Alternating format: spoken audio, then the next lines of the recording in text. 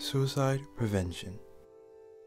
Did you know, on average, 132 Americans die by suicide each day and 1.4 million attempt suicide? Also, 10.3% of Americans have thoughts about suicide and 54% have been affected by suicide. Let's begin by defining suicide. Suicide is the act or an instance of taking one's own life voluntarily and intentionally. This is a very urgent and serious matter. Suicide or even suicidal thoughts can be easily prevented, and here's how. First things first, notice the signs. Is there a change in behavior? Randomly crying for no clear or apparent reason?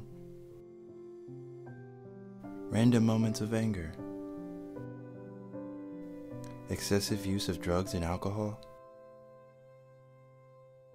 There's a chance that it could be nothing to worry about. It could be depression, or much worse, it could be thoughts of suicide. These thoughts occur more than one may think, and definitely way more than they should.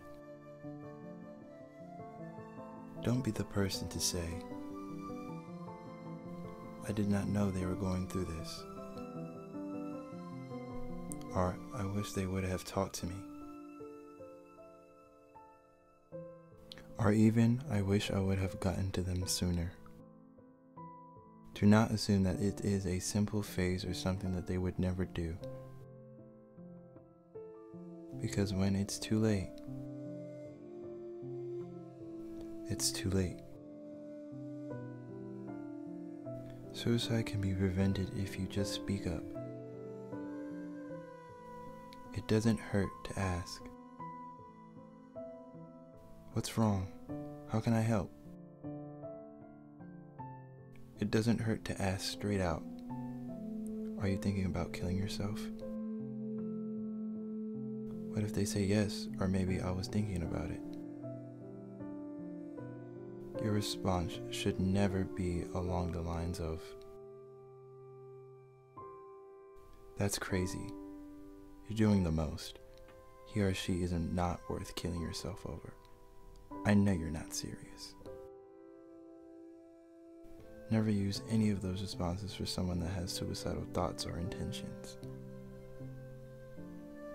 Try responding like this instead. "How can I help? I'm sorry you are feeling this way. I want you to be safe. I am here for you." Believe it or not, responses like those speak volumes. Children, teens, and adults have suicidal thoughts. So never underestimate anyone. Instead, take action. Talk to someone like a doctor, school counselor, or maybe a minister, or anyone else that can help. Whatever you do, do not take the situation lightly and just think it's going to pass by.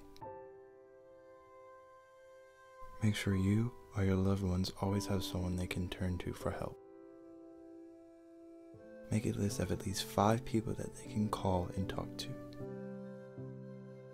Include the number of the suicide hotline, 1-800-273-TALK. Make sure your home is safe. Make sure pills that can be harmful are in a safe and secure location and locked up. If you own a firearm, make sure it's locked up, or maybe even consider getting rid of it.